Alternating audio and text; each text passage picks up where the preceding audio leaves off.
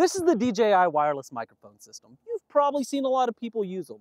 They're lightweight, they're reliable, and they sound great. But there's just one problem. At the time of recording this video, they are $329. These, on the other hand, are the Hollyland Lark M1 microphones, and for just a couple of sacrifices, they could be a good alternative. And if you're wondering if the sound quality holds up, well, you're listening to them now. And they're only 150 bucks.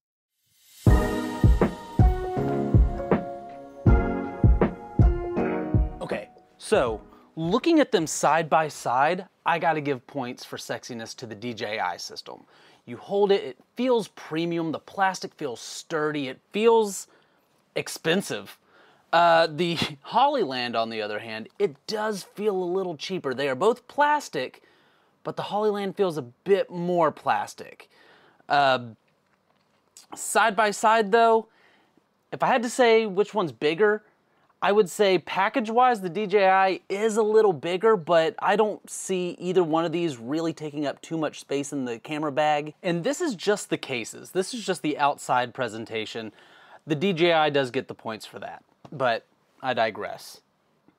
If we look around the casing on each one of them, the DJI has a sleek black finish. It is textured along the front here with the 4 indicator lights to show your charge. And then if we turn it around back, we do have the USB-C charging input. And then the Hollyland, almost the same. The plastic isn't as matte black. It's more of a, the light does shine off of it a little bit more, but it does have 4 indicator lights to show where you are charge-wise. And then your charging is on the bottom. So if you, I guess it really doesn't matter, but if you like to have your case upright while it charges, once again, DJI. Otherwise, you do need to lay this one down to charge it. Okay, now if we open up these systems, we have a nice compact package here. The DJI system, everything just fits great. The way they're laid out, great. The Hollyland, same thing. They just look snug. They don't look like they're gonna be jostling around in there. They don't look like they're bouncing around or they're gonna get damaged if you're running around and these are in your camera bag. They look secure in there, and they are secured by magnets. Yeah, bitch! Magnets! Both systems secured by Magnets! DJI, little stronger magnet. Hollyland, weaker magnet, but magnets. Oh! We like magnets. Now that's just the looks. I'm not necessarily comparing the two microphones. I'm just showing that the Hollyland is a good alternative if you don't want to spend $320. There are plenty of reasons to buy this DJI microphone. But the Hollyland is not far behind, and you're only spending half the amount that you would on the DJI system.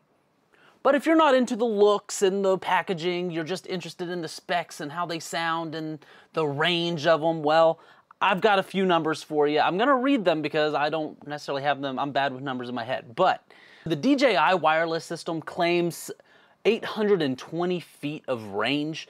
That is a long way. Very impressive. I personally never see myself being that far away from my subject. Compare that to the Hollyland, 650 feet of range. Once again, I'm probably not getting that far from my subject. Battery life on these, DJI claims 5.5 hours from the transmitters and 5 hours from the receiver. But the case that it comes in charges the batteries while you're out. So if you're getting low on battery, just pop them back in the case, close it up, let it charge up for a bit. This case can charge this whole system 3 times. That is awesome if you are running around getting interviews, or maybe you just don't have time to go back and charge the rest of your system. It's always nice to be able to carry extra batteries for your camera, and it's always good to be able to charge your microphones while you're out too. The Hollyland system claims 8 hours of battery life, and the case can charge it twice. That's still pretty good. I think with some planning ahead, that should be fine as well. Now here's where those sacrifices come into play. The DJI system, the microphones themselves have 8 gigabytes of storage per microphone, allowing you to record up to 15 hours of uncompressed audio. You can record simultaneously the transmission to your camera as well as the audio that's being recorded to the microphone.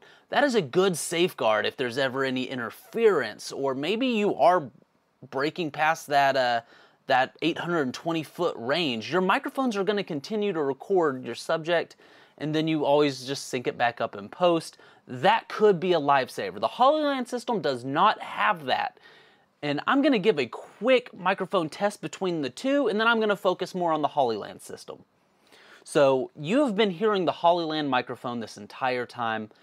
I think it sounds great. Check 1, 2, 3, 4, 5, and that's the Hollyland microphone.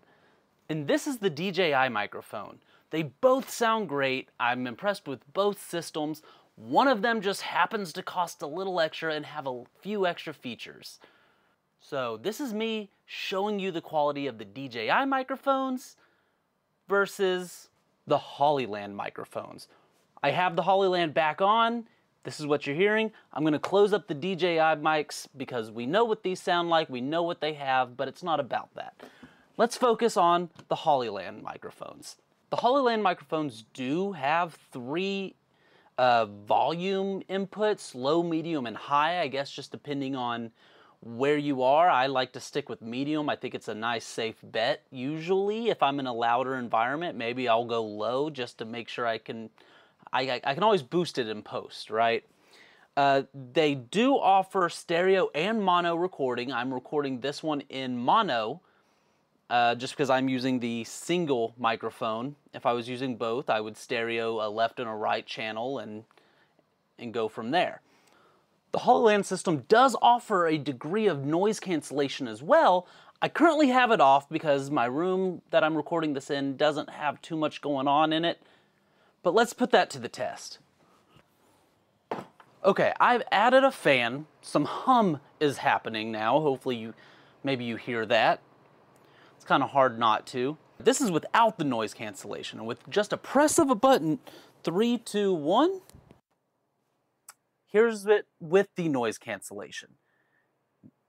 I obviously can't hear it now, but this is the demonstration. I've used it a few other times in outdoor scenarios and it worked fine.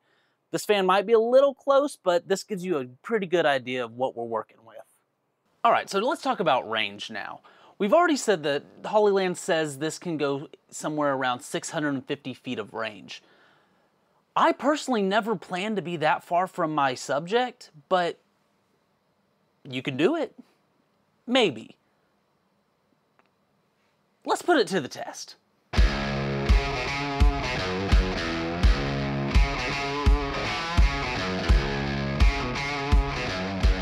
So for perspective, a football field is 360 feet from end zone where I'm standing to end zone at the other end. So according to these specs, I should be able to go almost twice the distance of a football field away from the receiver. So let's put that to the test. So here I am in the end zone.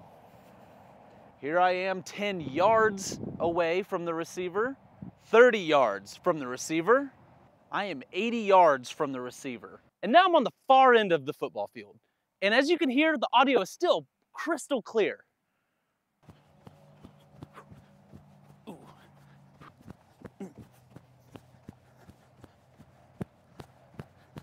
But you know what?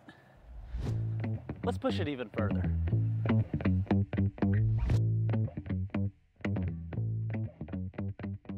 Okay, as you see, you can hear me, but you do not see me. And that is because I am at the furthest spot I can possibly be without going into the parking lot. And that just shows a testament to how far this range goes. And you gotta ask yourself, are you going to be shooting this far from your subject?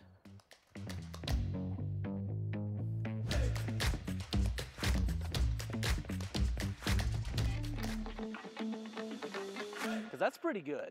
All right, so depending on what you're doing, and if you can get by with some of those sacrifices that we talked about, if you're looking for just a bare bones, simple microphone system, as you can hear, it sounds great, it works pretty far. If you are looking for a cheaper microphone system, this is a good option. All right, guys, thanks for bearing with me through this. If you enjoyed this, like, subscribe, whatever YouTubers say to get you to follow them on here. I'm going to be posting a lot more videos, everything from reviews to the education side of video and photography, and hopefully we can see these videos get a little better. I'm new to being in front of the camera, so bear with me. Until next time, this has been fun.